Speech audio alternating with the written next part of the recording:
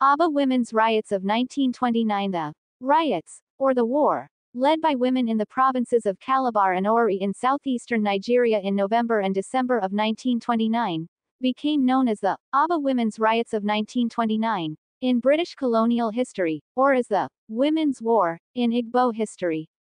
Thousands of Igbo women organized a massive revolt against the policies imposed by British colonial administrators in southeastern Nigeria, touching off the most serious challenge to British rule in the history of the colony. The Women's War took months for the government to suppress and became a historic example of feminist and anti-colonial protest. The roots of the riots evolved from January 1, 1914, when the first Nigerian colonial governor, Lord Lugard, instituted the system of indirect rule in southern Nigeria. Under this plan, British administrators would rule locally through warrant chiefs, essentially Igbo individuals appointed by the governor. Traditionally, Igbo chiefs had been elected.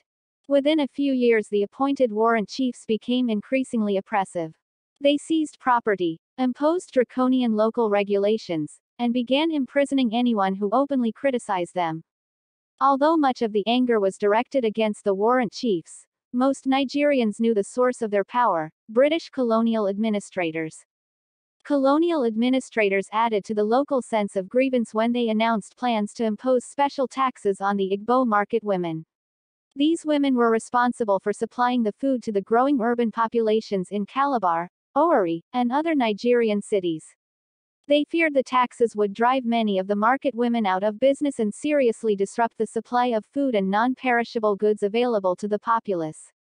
In November of 1929, thousands of Igbo women congregated at the native administration centers in Calabar and Owerri as well as smaller towns to protest both the warrant chiefs and the taxes on the market women. Using the traditional practice of censoring men through all-night song and dance ridicule, often called sitting on a man, the women chanted and danced, and in some locations forced warrant chiefs to resign their positions. The women also attacked European-owned stores and Barclays Bank and broke into prisons and released prisoners.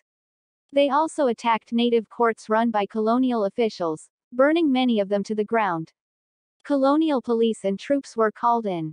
They fired into the crowds that had gathered at Calabar and Owerri, killing more than 50 women and wounding over 50 others. During the 2-month war, at least 25,000 Igbo women were involved in protests against British officials. The Aba Women's War prompted colonial authorities to drop their plans to impose a tax on the market women, and to curb the power of the warrant chiefs. The women's uprising is seen as the first major challenge to British authority in Nigeria and West Africa during the colonial period. #AbaWomen #AfricanHeroes #Nigeria